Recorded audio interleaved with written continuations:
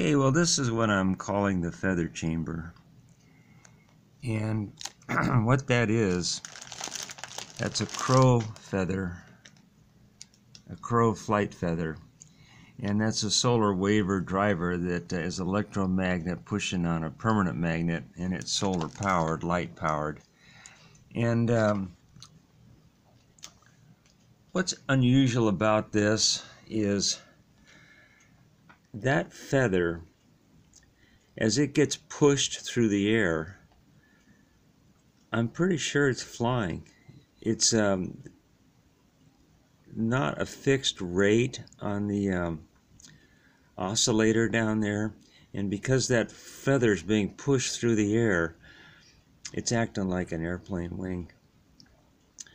And you can see, here's my other projects up there, and there's two right there that use the same driver unit, and you can see that the rate is a constant rate. They just go at a constant rate. But on this feather chamber, because the feather's being pushed through the air, it's erratic, and I'm pretty darn sure what I'm showing right there is really the essence of flight.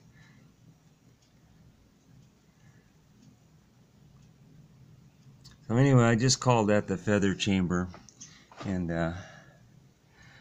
that to me is rather interesting, that as that feather's pushed through the air, it adds a different dimension to the oscillator. Anyway, that's the flight chamber, the feather chamber. Thanks for watching.